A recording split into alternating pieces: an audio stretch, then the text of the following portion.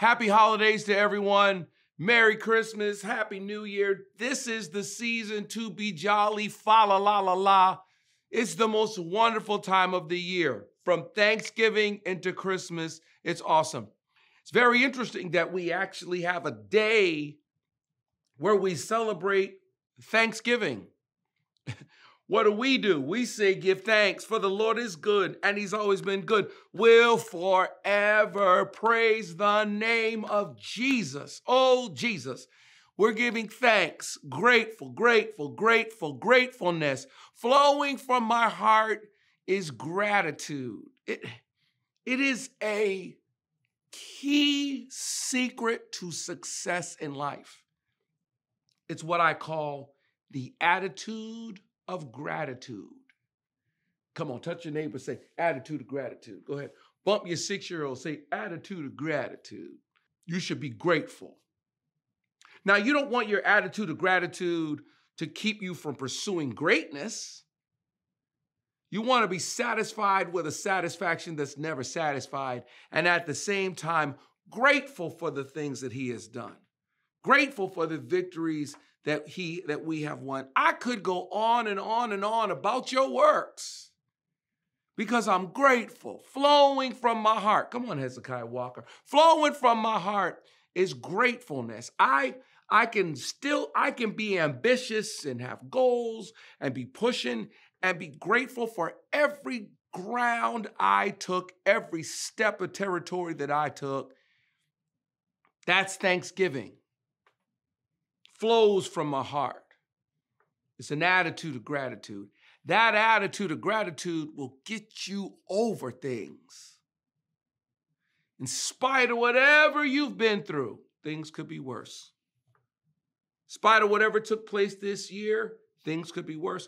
It doesn't take much to find somebody that would gladly trade places with you.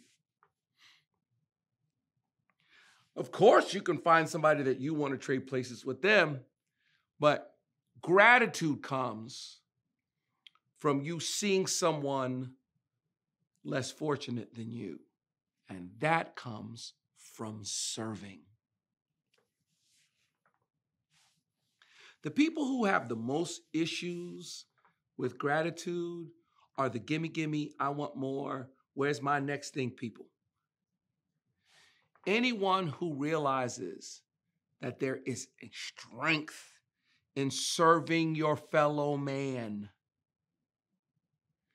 anyone who gets that understands the power in it. All you have to do is volunteer. All you have to do is serve. All you have to do is go down to any soup kitchen. All you have to do is volunteer at a homeless shelter. All you have to do is go volunteer at a hospital where kids are sick. It's not far from you. Gratitude is close. It's just simply a matter of walking a mile in someone's shoes who isn't as fortunate as you. And gratitude will flow. That attitude of gratitude gets you through. I may not have everything I want to have, but I'm not where I used to be. I may not be where I want to be, but thank God I'm not where I used to be. Sure, there are things I'm still believing for that have yet to come to pass, but you know what? God's been so good. I couldn't tell it if I tried. I could have been dead down in my grave, but God told death to stand back and behave. Sometimes I sit and cry. There's so many reasons why God's been just that good. Always making a way where there seems to be no way.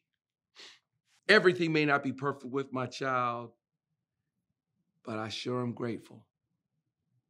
Getting on my nerves, but could be worse. Everything may not be perfect in this job, but I got a job. I got a check.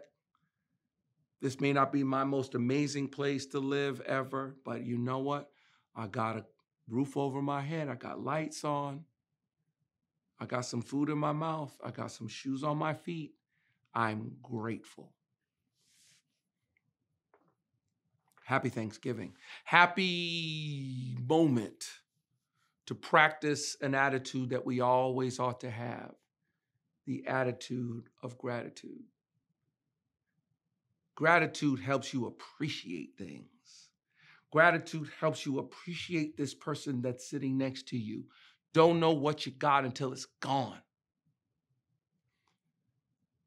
You don't want the people you love to think that you are not appreciative of them. Take a minute and tell somebody you love them. Take a minute and tell somebody you're so grateful that they're in your life. Happy Thanksgiving. For me, Pastor Andy, can I say it? My daddy was a pastor. He became a bishop in a denomination. I grew up in a denomination. This is not what I wanted to do with my life. I saw it. I knew what the life was like. But God called me and anointed me and gifted me. And my spiritual father, who is now with the Lord, showed me the way and helped me to accept this call and this power. And I'm so glad that I did.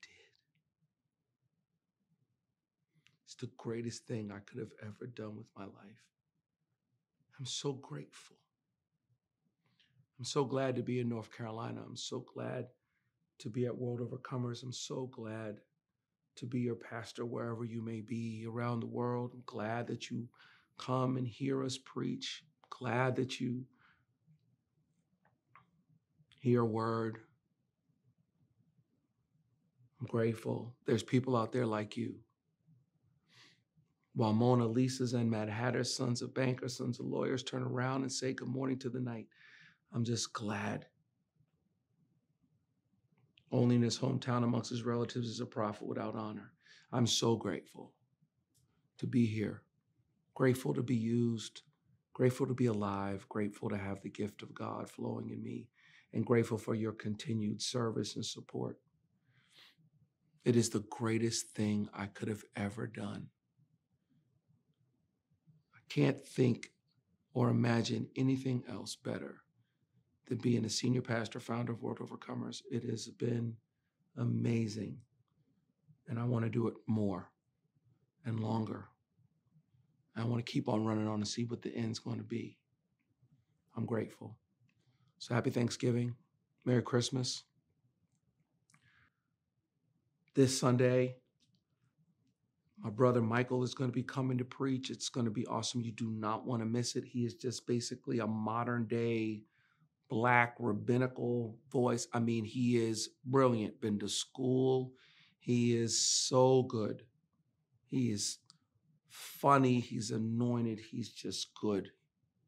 He's someone I talk to at times to make sure I have a correct understanding of the Hebrew of all of it. He is a highly intelligent, gifted young preacher. You don't want to miss him on Sunday. Whether you're in the room or whether you're on your square, you don't want to miss this Sunday. And you want to give in gratitude for what God has done for you. And December's coming and more speakers are coming. I will be speaking on Christmas Eve. I have a special word for you. You don't want to miss it. And I can't wait for the new year. We're going to have a time. I've got a word for you. I've got a theme for the new year that's going to be powerful. And it's a great thing. Never, ever forget. This is the victory that overcomes the world. It's our faith.